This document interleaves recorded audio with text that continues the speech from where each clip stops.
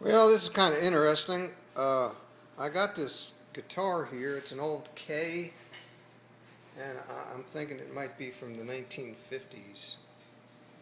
And I got it off freecycle.org, and it didn't have any strings, didn't have any bridge pins, and I took it to Hubbard's Music today, and I said, well, what do you think? He said, well, you can, bridge pins are 50 cents each, these little black things here.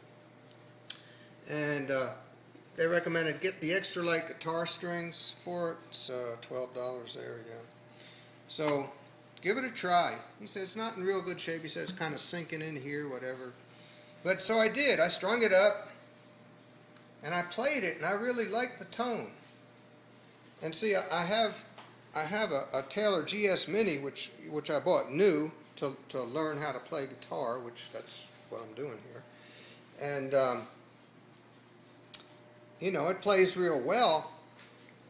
But now I have a conundrum, because you see this guitar here, I'm thinking, well, I could take it to the Country Music Fest, which is going on today.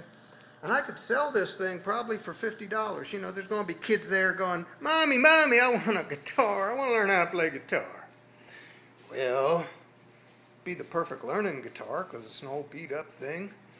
And, I could make some money. I could make about $40, I guess. However, the problem is, even though I'm thinking of doing it, I really like the tone. So I'm going to demonstrate the tone to you. I'm going to play a couple of chords on my Taylor GS Mini, which I truly love, and then I'll play the same chords on this here old K guitar, which I think goes back to the 1950s. So here we go, and I don't know if you'll be able to see anything.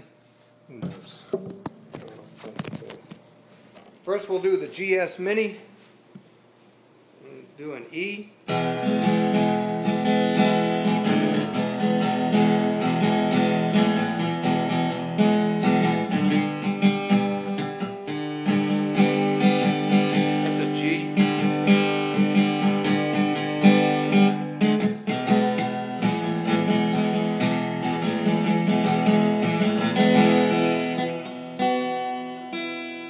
Alright, now we'll do the old K. I'll adjust this door. Now, I just put these strings on, so they might have stretched a little bit already. It might be slightly out of tune, but I'm not even going to bother to put them in tune. Just same chords, an E and a G.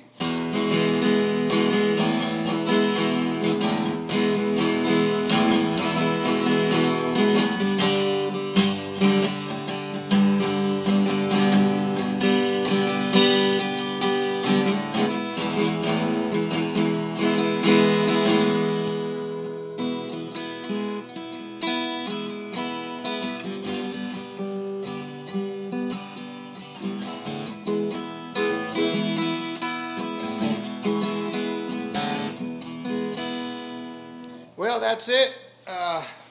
If you have any ideas what you think I should do, I'm really thinking I want to keep it because, I'm really thinking I want to keep it because I sure like the tone, and probably have to get a case for it. I don't have a case.